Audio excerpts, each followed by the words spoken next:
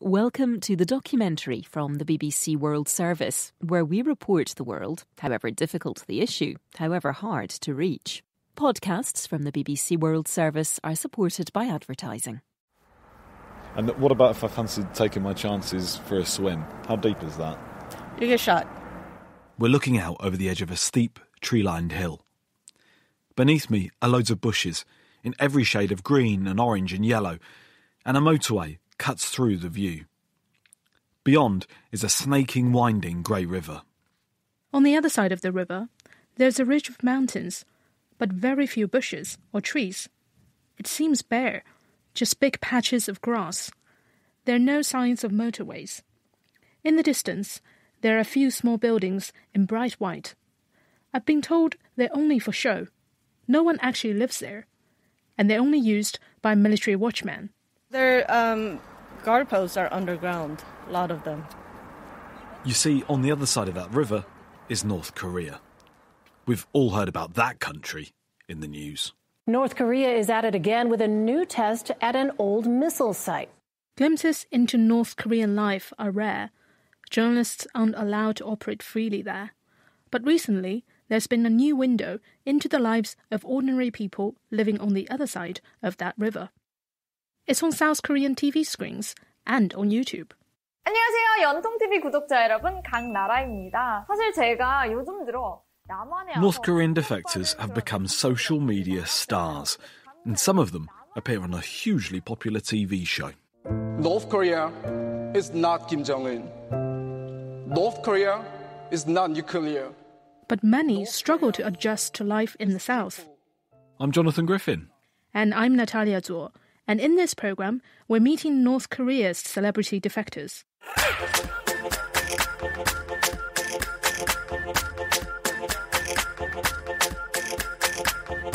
친구들하고 같이 바닷가를 놀러 간다거나 아니면 My happiest memory in North Korea was going to the beach for holiday or having my entire family sitting down enjoying a meal. Kang Nara is a 21-year-old North Korean woman. She's thin, with an angular face, pale complexion, and long dyed brown hair. Her family was once the elite of North Korean society, but when she was a child, her mum left her upper-middle-class home in North Korea and never returned. 엄마가 제 10살 때 이제 When I was 10 years old, my mother went to China and then came to South Korea. My mom sent a broker to bring me to South Korea. 진짜 잘 먹고 잘 사니까 그냥 안 오는 거겠죠. When I was in North Korea, I never thought about coming to South Korea. I was comfortable because I had everything I wanted. But when I thought about it, there was no freedom there. That's why my mother and I came to South Korea. Nara now lives with her mom in a tiny apartment in Seoul with dozens of small, colorful fish. 친구들하고 같이 바닷가를 놀러 간다거나 My dad and my brother are still in North Korea. But they don't want to come here. There's nothing I can do. It's their choice. So look, in this programme we're going to focus on a crucial part of our understanding of North Korea. Much of what we learn about the secretive state comes from defectors, people who flee the country for a new life elsewhere. Over 30,000 of them live in South Korea. Some of them struggle to adapt to the capitalist society after years of living under communist rule, but some become celebrities. Today, you'll hear from both. Now, there are two ways to get into South Korea for defectors. The first is to go south, over the dangerous demilitarised zone that runs between the two nations, where the chances of death are high. We'll come to that one later. But the other, more common route is to go north and head up across a river into China. Then you go west, then down into Thailand or Vietnam, and then to South Korea. 저희 집은 되게 잘 살았어요. 그래서 북한에서 못 살면 My mom went to China first and wanted to bring the whole family out. When my mom was in China, there was nothing I longed for apart from my mom, because my dad was able to provide me with a good life. Now, the Chinese government are one of North Korea's few relatively close allies, so China won't house North Korean defectors. If a defector gets caught in China, they're sent back to North Korea, where, according to South Korean NGOs, they face forced labour, physical abuse, or even death. So in order to make a safe journey, North Koreans need brokers, like the one that Kang Nara mentioned. Brokers cost thousands of dollars, but they claim to know the safest routes, they can organise transportation, and they can get access to Chinese-style clothes to help North Koreans blend into their environment. Using brokers may reduce the defectors' risk of death, but there are plenty of other dangers on the route. 브로커랑 같이 이제 강을 넘어서 I swam with a North Korean broker across the river. After you cross the river, you are in China. 그냥 다시 넘고 싶지 않은 그런 느낌? 왜냐면 저는 It's something I never want to think about or experience again. Even though there was a broker with me, I didn't know how to swim. The water was very fast and I lost hold of the broker's hand. I went down the river and got caught by a branch. I thought about my dying words and last wishes. I almost died. When she finally reached South Korean soil, Nara was taken to a training center called Hanawon. It was here that she was reunited with her mom. 그리고 이제 At the age of 18, I saw my mother for the first time in 8 years at the National Intelligence Service in South Korea. Nara stayed in the training centre for 3 months. In the training centre, North Koreans are taught all about South Korean society, from which English words are used in South Korea, to the practical details of how to live in a capitalist country. 하나원에서 이제 아무래도 저희가 사회에 나가면 At the training center, we learned how to use the banks and subways before going into the real society. The first time I used an ATM was incredible. We didn't have it in North Korea. You put in a plastic card and it gives you money. Because it took a few seconds for the money to come out, I would be like, oh my God, it just ate my money. I remember being worried about it. The South Korean government provides a grant to defectors like Nara to help them integrate into society. But the money often doesn't last long. Brokers typically expect thousands of dollars for facilitating the journey in the first place. And often North Korean defectors immediately want to send money back home to their loved ones via underground networks. In North Korea, Nara went to an art school and a university. But since coming to South Korea, she's turned her back on education. Instead, she's found herself drawn to a technology that wasn't available to her in the North, social media. 안녕하세요, 연통TV 구독자 여러분, 강나라입니다. 조금 그냥 남들이 다 하니까 시작했던 것 같고. I didn't know anything about social media, so I had to learn. When I first used Facebook, I had no idea how to use it. So I found myself replying to myself rather than posting things. Writing, "This is such a nice place." It was only later that I realized I was talking to myself. But since then, Nara's skills have developed quite a lot. 안녕하세요. 저는 이제 북한 함경북도 청진에서 I make a living through appearing in broadcast and YouTube.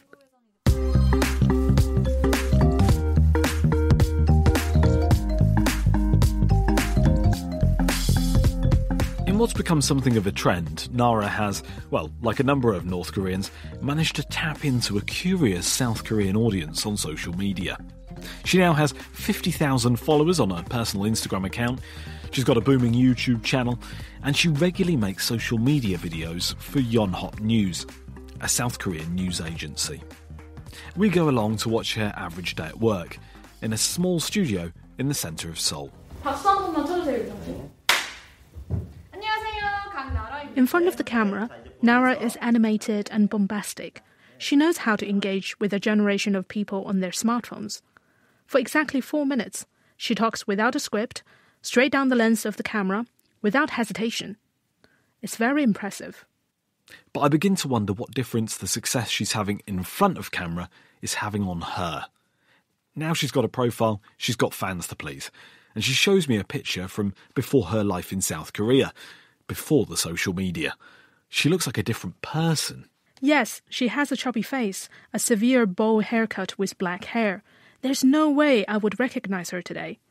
During our time with her, she even goes to a pharmacy to buy laxatives, all with the intention of losing more weight to enhance her appearance. It's easy to look at Nara and see a young woman trying to make the best out of her new life. She gets up early every morning, she gets ready for a couple of hours, and then works around the clock.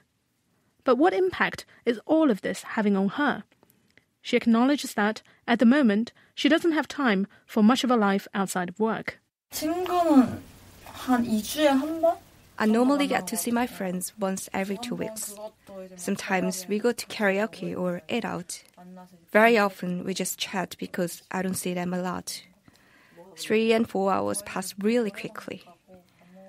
I don't have time to feel lonely. If I have some more time, I want to sleep. Adjusting to life in South Korea is a problem that many North Koreans face. Jacko's Wet Salute is the host of the North Korean News podcast. He's a total boffin on all things North Korea related. He told me about the difficulties North Koreans face when they arrive. It's really difficult. If you're from North Korea and you've been trained or educated for a particular job, maybe an engineer or a doctor, you'll come here and find that, technically speaking, you're decades behind your peers in South Korea. So a doctor here will have a lot more modern training and access to modern equipment and machinery. The North Korean doctor will not. And that's really hard for them. So most doctors, engineers, anyone with a highly educated job who comes here will find they cannot, without retraining, go into the same industry here. But Jacko also says there are assumptions that make it difficult for defectors to adjust. Because I think in South Korea there's an expectation among many people that, look, we're all just the same, we North Koreans and South Koreans, so surely all it will take is, the snap of a finger. It's almost like, some people have likened it to the Sleeping Beauty myth, that North Koreans are like Sleeping Beauty, and all it takes is the single kiss from Prince Charming to wake them up, and the prince and princess will get married and they'll live happily ever after, and everyone will be exactly the same, speaking the same Korean, with the same cultural knowledge, the same cultural expectations, the same work atmosphere, all these things. And North Koreans find very quickly that that's not the case here, and that South Koreans are not willing to, or not able to, sort of open their minds and accept that, they look like us, but North Koreans have come through a different set of experiences for the last 70 years, and we have to accept that. So I think South Koreans expect North Koreans to just be like us overnight. Just, hurry up, be normal. And that's really hard. While Nara is making her own path on social media, on the other side of Seoul, in an area called Mapo-gu, we met another defector taking a different route. She's called Hyun-joo. In North Korea, I can't wear colourful clothes or people would think that I'm crazy. Bright colours don't fit into that atmosphere. We've been educated since we are young that Kim Jong-un is humble and bright colours don't equal humbleness. One of the things I love about being here is that as long as you can afford it, you can wear anything. It's early in the morning and 42-year-old Hyun-joo has a long day ahead of her. She wears a scarlet dress, 6-inch black heels, red lipstick, and thick makeup. Her face is partly obscured by a sizable fringe, but underneath that, she looks tired. In a few moments, she will appear on Now On My Way to Meet You, a popular show on South Korea's Channel A. It's been on South Korean TV for 9 years now, with over 420 episodes in that time. The show itself is crazy. 13 North Korean defectors sit on chairs in the centre of a set designed to look like a North Korean marketplace. And surrounded by this backdrop of barbers, market stalls and restaurants, they take it in turns to tell stories about their lives back home. Occasionally, this material is then interspersed with elements more traditionally seen in a talent show, like music performances and dancing. Filming is a marathon. That was boring. We sat and watched them film 2 shows in a day, and recording the footage takes hours and hours and hours. It must be exhausting for the defectors sat on stage. Not only are they set up right, with a camera trained on each of them, trying to relive traumatic experiences, but when they are not speaking, they're receiving messages from producers leaning on the floor with whiteboards, telling them to interject or tell certain anecdotes. The whole time the defectors are in front of a camera, whether they're talking or not, their expressions are being scrutinised, with the ones that make the best television cut into the show.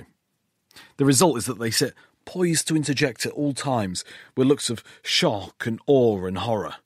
There's a high turnover of defectors who appear on the show, But Hyun-joo has kept her place since the start. One of the producers on the show is Sung-kyu Lee.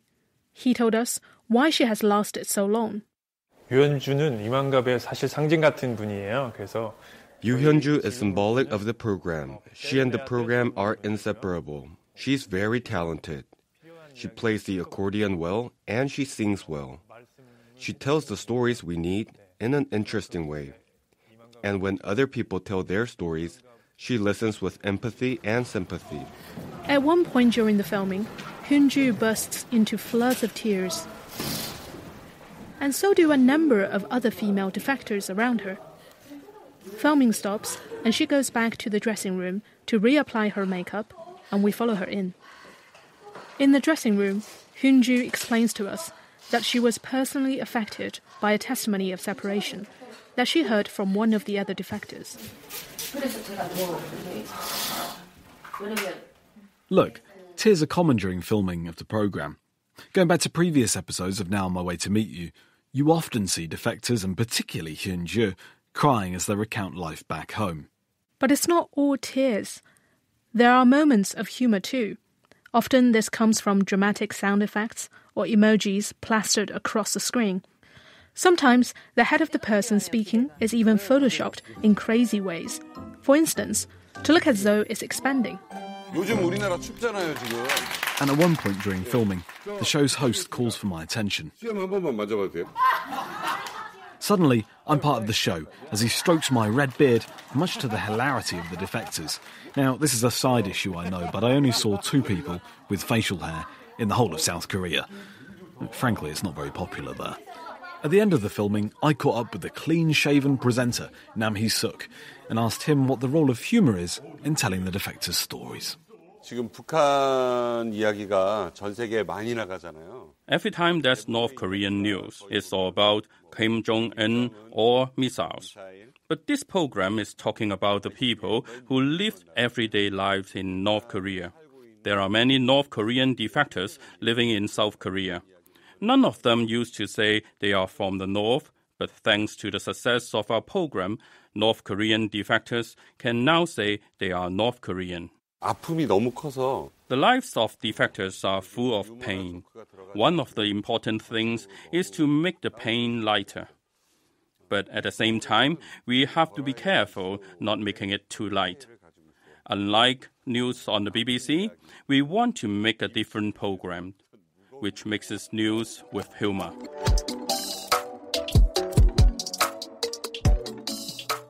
Hee-suk says the purpose of Now On My Way to Meet You is to show that North Koreans are, quote, just like us. And maybe they are. But it's also important to know that defectors and the programs on which they appear usually only represent a certain demographic of North Korean society. Society is highly fragmented by a class system in North Korea. Class and opportunity are all linked to your family's supposed loyalty towards the regime. So if your family has traditionally been supporters of the Kim family, or if they fought foreigners for North Korea, you can enter the elite, or what is described as the comfortable upper middle class, where you earn a decent wage and you have access to technology. The elites often live in Pyongyang. Then come the peasants, the labourers, and the workers who form the next class down. These are the majority and are not permitted to live in the capital. They often find themselves out in the farmland, where electricity is scarce. But if your family had opposed the elder Kim's regime, or if you'd previously worked with South Korea or Japan, then you find yourself on the lowest rung of the ladder, out in the sticks. This class system affects every part of day-to-day life, from residence to employment, from education to diet. Because of the fees that brokers charge to aid defection, the prospect of defecting is not something that may feel tangible to those on lower incomes. The US Central Intelligence Agency and a variety of other organizations claim the average yearly wage is somewhere between $1,000 to $2,000 for North Korean non-elites. The fee for a broker to help you defect via China typically costs over $8,000. So for many working-class people, the numbers are unthinkable. Many of the defectors we speak to are therefore from the upper crust of North Korean society. Oh, my name is Hyun-joo Kim.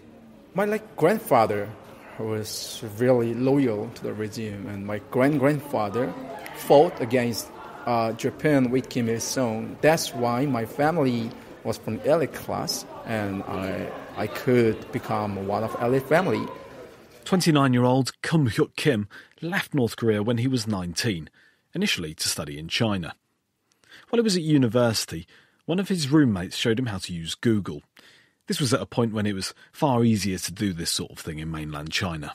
I Googled about Kim Jong-il first because I'm so curious about who is Kim Jong-il. And then I found out Wikipedia, and then I asked my friends, is it real? And then they said, yes, it is real. And they were so shocked. How could you do that to your people? You always teach me you are the great leader, you are the greatest leader in the world. And where is the greatest leader in the world? No. You are not. You are a liar. After that, Kum-hyuk left North Korea, but his family still remains there to this day. I just guess something happened to my family, and they were in very big trouble because of me, because I betrayed the government in their perspective. So my family is not the elite family anymore now. My family was well off in North Korea, and then, how could they live well in North Korea? Because they are standing under people's blood or people's tears. Kum-hyuk is now a contributor to the TV show Now On My Way to Meet You. I had to let North Korean elite know you are wrong.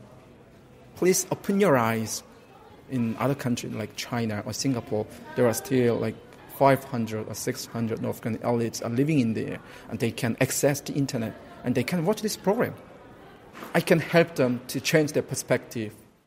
Kum-hyuk says he's on the program to reach students abroad and North Korean diplomats with his message.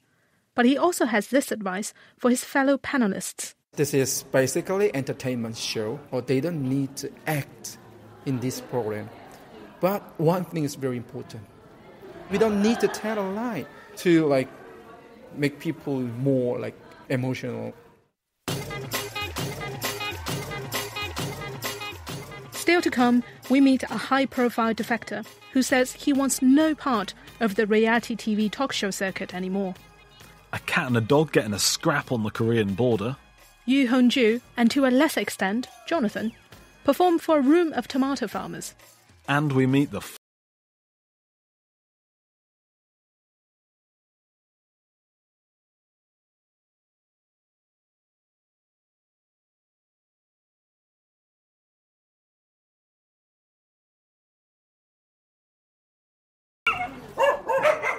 Oh, no, not you.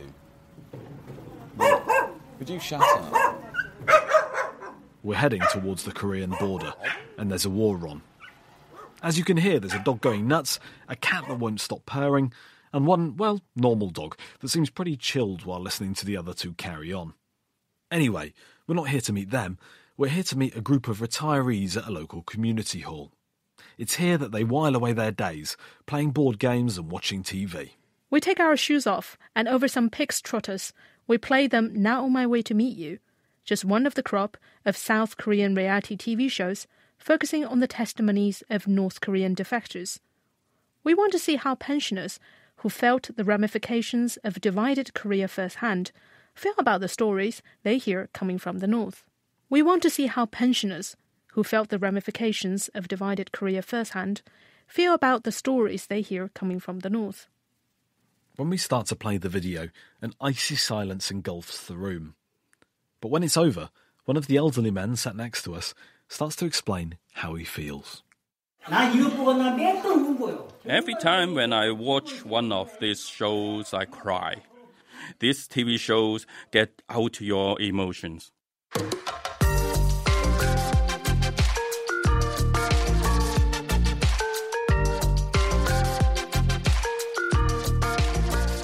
Reality TV is a really popular medium for South Koreans to digest stories from North Korean defectors.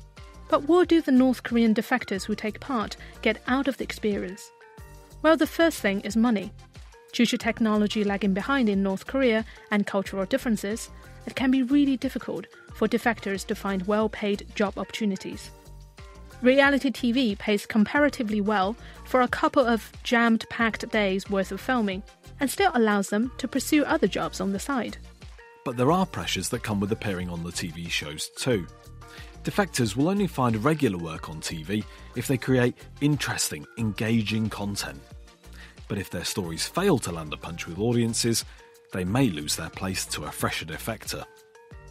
It's important to remember that these shows aren't public service broadcasting. They're a hybrid of current affairs and entertainment. Perhaps unsurprisingly, North Korea have accused the shows of being part of a smear campaign against the North. So is there any truth in that? Professor Kang Myung-do was a prominent face on programs like Now on My Way to Meet You for 2.5 years. As a son-in-law of a former North Korean Prime Minister, he was gripping viewing for many South Koreans. But Myung-do claims after a while a friction developed between himself and the production teams he worked with, so he stepped back from reality TV. He now runs his own restaurant, specializing in North Korean food and employing North Korean defectors. Tastes good.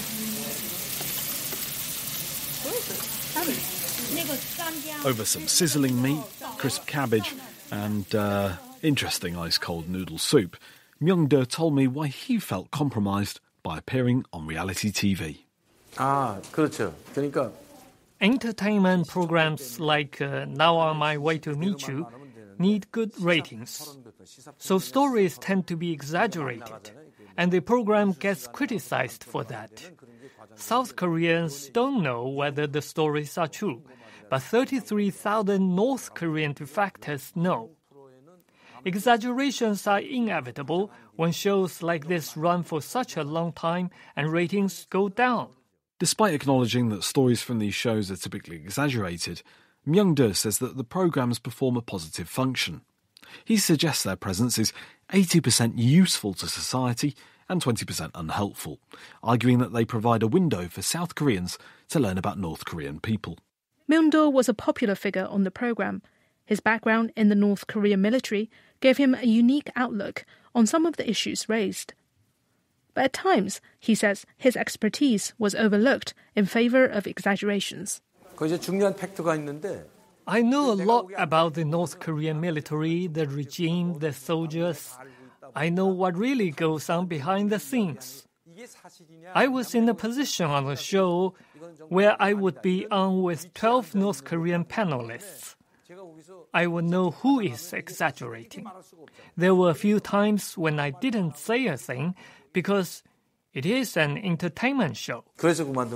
I was on it for 2.5 years and there were frictions between the producers and me. I don't want to be seen as a liar if unification happens. That's why I quit the program. Sometimes I watch the show, but the exaggerations are getting bigger. As the program lasts longer, the stories are becoming more exaggerated to keep the ratings. We put the claims to Channel A, which broadcasts Now on My Way to Meet You. Sung-kyu Lee is a producer on the show. He told me about the process they use to verify the contents of the program. 전문가들이 있고, 그런데 분명히 그렇게 이야기다 보니까 There's a vetting process. We do a lot of pre-interviews and we fact-check all stories before selecting them. For each episode, we film 5 to 6 hours. After that, we go through fact-checking. We can't just make a program based on personal stories. We have to check whether what the defectors are saying is true. So, we check using news archives or YouTube sources. We pick out the stories we can fact-check. There are situations where some people exaggerate stories or try to minimize stories.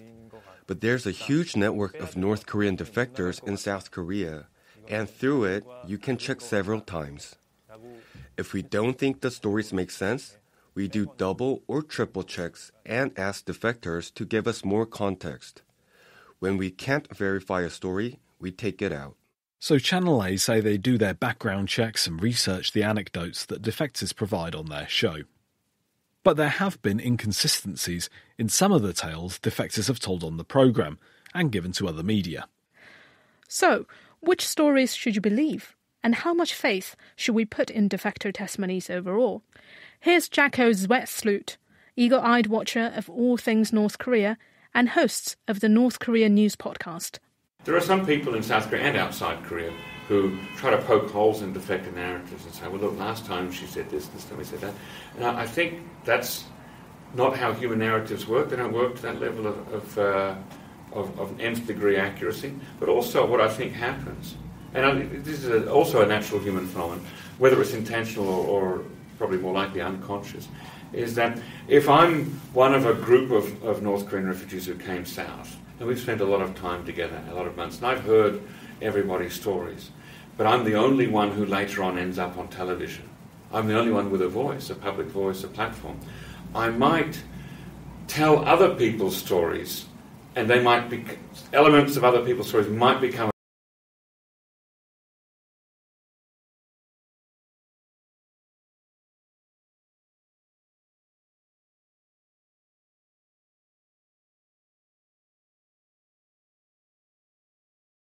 So cold. I know. Where are your gloves? Get your gloves on. It's 7 p.m. on Friday night, and today we've left Seoul to head up to a village on the edge of the demilitarized zone. From here, you can just about see North Korean mountains. It's also home to a number of tomato farmers. There's even a big shrine to a giant tomato in a local square. We're here to see how Hyun-joo, the celebrity defector who often wears red, makes the rest of her income away from reality TV. It's hard to think of anywhere more removed from the glitz and glamour of Channel A, which had bright lights and cameras and producers, many of whom were in their 20s, buzzing around. It's a far cry from where we are currently. This place is quiet. We're in a village hall, which has 20 or so rows of empty fold-up chairs. Tonight, Yu Hyun-joo and 9 fellow defectors will sing, dance and play traditional North and South Korean songs to 200 or so elderly tomato farmers.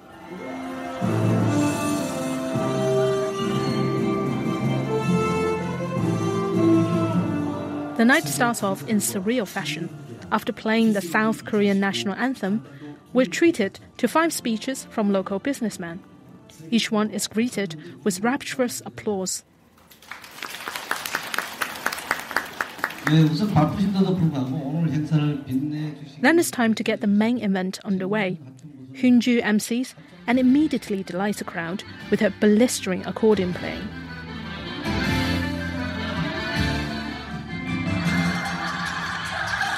Then on come the dancing girls with big smiles on their faces as they dive into synchronised routines. I'm really feeling it, tapping my feet. But I look around and the crowd is smiling, but kind of passive. Maybe they've had a long day. Anyway, it's not long before I'm summoned on stage to dance. It's one of those moments where I have to pinch myself. What is going on here? I'm dancing with 10 North Korean defectors on the Korean border for the entertainment of a crowd of elderly South Korean tomato farmers. Fortunately, one of the event organisers was able to explain to me the purpose of what we were doing.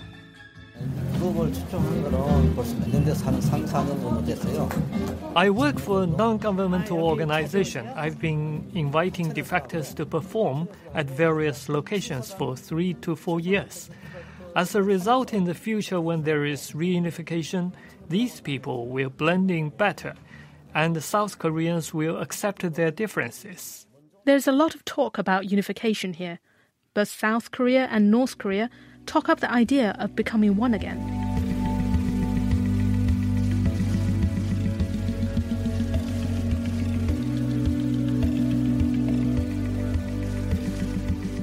So how did we get into this mess in the first place? Well, let's go back to 1945, when 2 United States officials, no experts in Korea by the way, were told to work out a US occupation zone in East Asia. They were worried the Soviets would occupy the entire Korean peninsula before them, so within 30 minutes they came up with a dividing line. The line cut Korea roughly in half along the 38th parallel of latitude. keeping the largest city, Seoul, in their American section. The Soviet Union agreed to the dividing line.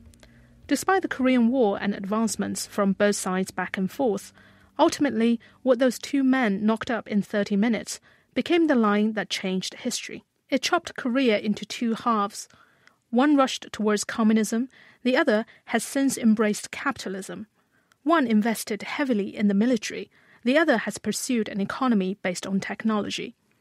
But subtle and complex cultural changes have also underpinned the division. Take Kang Nara, the North Korean with a huge following on social media who now lives in South Korea. 네, 가실게요. 안녕하세요, 연동TV 구독자 여러분, 강나라입니다. 여러분 좀 있으면 벌써 개강 시기가 다가왔잖아요. 근데 북한에서는 In some of her YouTube videos, she dresses up in North Korean military uniform to the delight of her fans. But will she ever be more than a North Korean to South Koreans? Will she always be othered? 뭐 계속 방송이 지속되면 좋겠죠. I want to continue working in this field. If not, I will have to find a part-time job working in an office.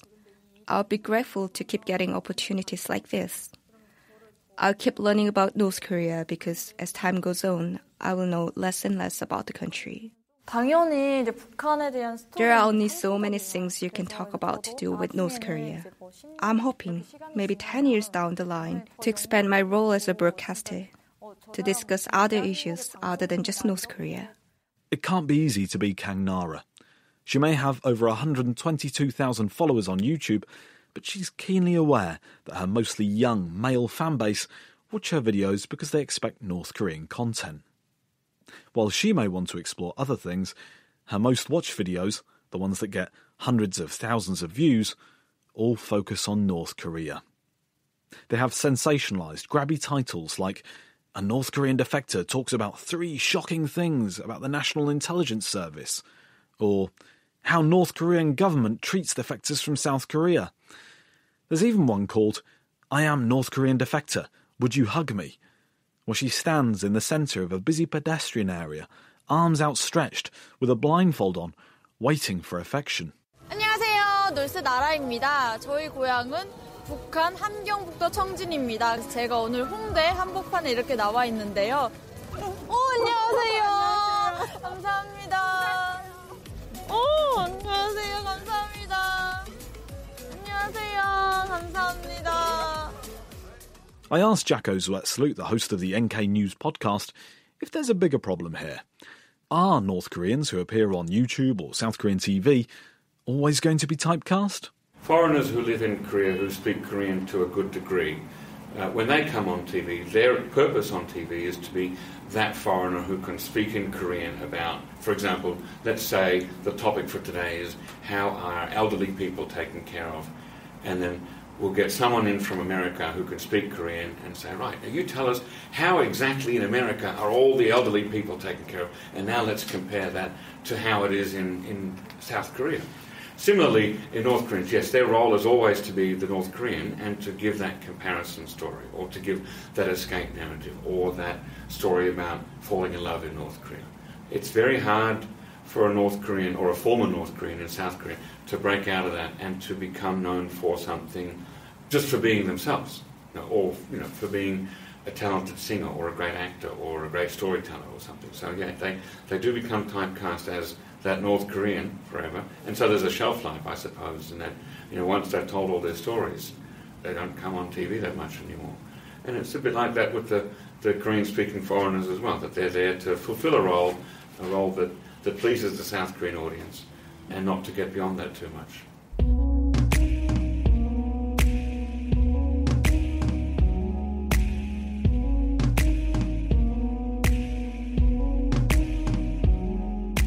So Kang Nara is just one of a number of North Korean defectors waiting for South Korean audiences to accept them as more than just their birthplace. But one of her fellow countrymen appears to have found a different path to happiness in South Korean society. Oh, is this him? Our translator once told me you can tell a North Korean defector by their upright posture. I'm not sure if that's true, but Kim Gang-yu, in his early 20s, stands up taller and straighter than anyone I've ever seen before. Gang-yu graduated from high school at 17 and then went to work in the North Korean military. One of his roles was to stand on the border facing the demilitarized zone, or DMZ, a 250-kilometer long, 4-kilometer wide stretch of land that splits the neighboring countries. Stood on the edge of the North Korean side night after night. All he could see was South Korea staring back at him, and that's when he started to think about defecting. We took him back to stand on the other side of the DMZ, the Cold War's last frontier. When I lived in Pyongyang, I watched lots of South Korean dramas, but I never believed any of them. They could have been propaganda films. As I grew up, I questioned whether there was any truth to them. When I was in the military, I stood on the guard post and looked across the Korean border. I saw bright lights. I started to wonder if the South Korean economy was developed. I came to the conclusion that if they were not economically developed, there would not be those lights. Those lights were on my mind while I was scouring fields for herbs. If I went to South Korea, I wouldn't have to go hunting for wild herbs. I could be free. In the DMZ, you find landmines and barbed wire fences. While on duty, many soldiers lost their legs to the mines. I wondered if I would die trying to cross over to South Korea. In the electric fences, there are currents of 2,200 volts running through. But the electricity isn't running through all the time. It runs intermittently. No one can predict the timing. Sometimes you see wild boars who have been electrocuted and died.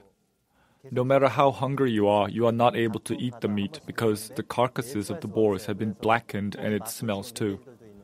It's dangerous. But despite the risk of death, I felt that I really wanted to go south because it may be paradise over there. It was my 4th year serving in the military. I was determined to go south, even if I were to die. So I went inside the DMZ. In order to evade the landmines, I walked along the riverside, thinking that mines would not be buried in those parts. I ran throughout the night. It's only 4 kilometers between North and South Korea. By dawn in the morning, I managed to cross a fence. I ran as fast as I could. I didn't know whether electricity was running in the fence or if I would step on a landmine. I just ran. I was so exhausted it was difficult for me to climb the hill. When I tried to cross another fence, I hurt my face. There was blood. But 50 meters after the fence, there was a proper road. I thought now I have survived. After walking for 10 minutes, I found a South Korean guard post. I notified the soldiers there that I had arrived, and they put the measures in place to receive my defection. I sat in their guard post taking a drink and talking to the South Korean soldiers. Then I was investigated, and that's how I came to South Korea.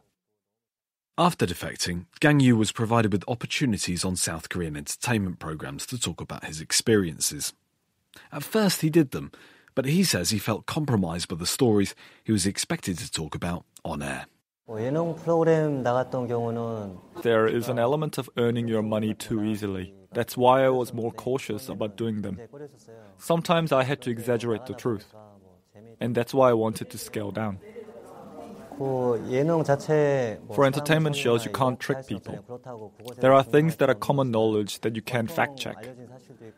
If you're talking about something you have experienced and generalize as if that has happened throughout North Korea, someone may say that didn't happen where I live. That stirs up controversy and raises questions of fabrication. I don't want to be misconstrued as a con man. I hated the fact that some people were generalizing things so much. For example, somebody talking about picking out a kernel of corn from a drain to eat. Maybe that is that person's experience, but it's not all of North Korea. Viewers could be misled because of that. Even when he was appearing on the defector programs, Gang-yu says he didn't used to watch them in his own time. Now he's stopped appearing on these shows and gone back into education.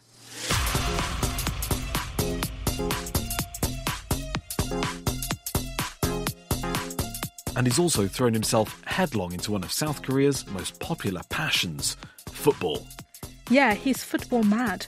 He says he supports Tottenham, who of course have the famous South Korean player Son Heung-min, although he likes Barcelona. because he says Messi is, quote, like a god. And all of that time watching his idols on television hasn't been going to waste.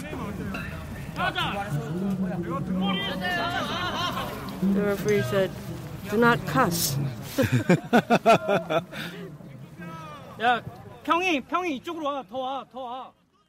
Gang Yu plays as a pacey forward for New Korea FC, a local amateur football team aiming to show the power of a unified Korea by incorporating players from both the north and the south. We go to watch them in a local tournament, and the manager says that the importance of their teamwork transcends sport. They call it a reunification football match. There are a lot of defectors wishing for unification. Gang Yu plays football all morning, energetically buzzing around the pitch. His team even make it to the final of the cup. But when they get there, they run into some trouble. Number 90 for Elim United wins it back and releases it to number 7. Who gets around his man? Can he finish now? He's going to approach the goalkeeper, and he does!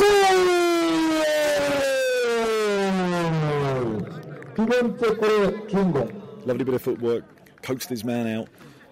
Beside him. Lovely finish. Brought his man out of position. Went round the other side. Collected it. And dispatched it with his left foot sweetly into the bottom right-hand corner. That's 2-0 Elim United.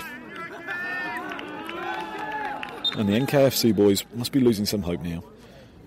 They've got a real uphill task if they're going to get this game back on track. So, a disappointing end to a fantastic day on the field for Gang Yu. But at the end of the tournament, his contribution to his team is acknowledged.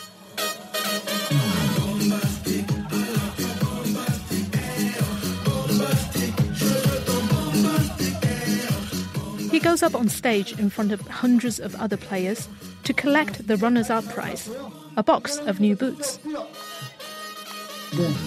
It seems as though Gang Yu has adapted and integrated successfully to life in South Korea. At first, he says it wasn't easy. My friends used to make fun of me and I felt uncomfortable. Gang Yu is not a celebrity, and he's not getting the significant fees generated by TV appearances.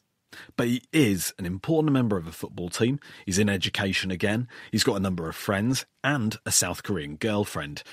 So how does he define his own identity today? In North Korea, everything is forced. In South Korea, I can do what I want.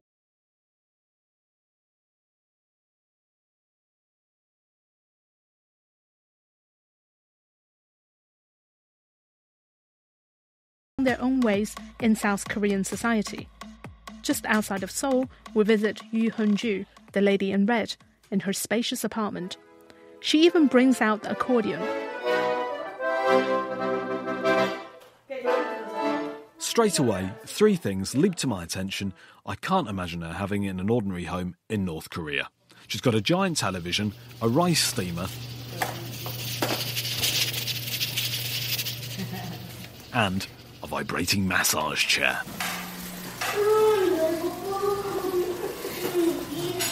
As she cuts up vegetables for a North Korean fish soup, I wonder how she feels about defecting.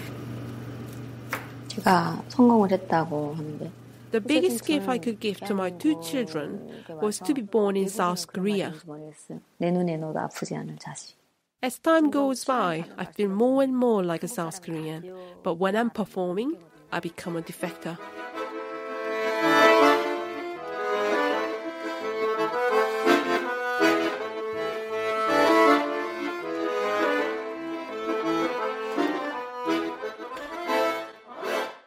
You've been listening to North Korea's Celebrity Defectors with me, Jonathan Griffin. And me, Natalia Zuo. Our thanks to Sarah Jackson, Kerry-Anna Embleton, Kevin Kim and Rory Madden. Our translator was Kim Jong-un. Seriously, I'm not winding you up. Mr. O was behind the wheel. And our editor was Mike Wendling. Let me know what you thought about this programme. You can send me an email. It's jonathan.griffin@bbc.co.uk. Thanks for listening. And before you go, we'd like to mention another podcast about fascinating real-life stories. It's called Uncover, from our BBC World Service partners in Canada, CBC Podcasts. Its latest season goes back to the 1980s, when a bizarre phenomenon was sweeping North America. Rumours swirled about underground satanic cults, terrorising children, forcing them to take part in gruesome rituals. Everyone, even the FBI, believed that children were under attack. But were they?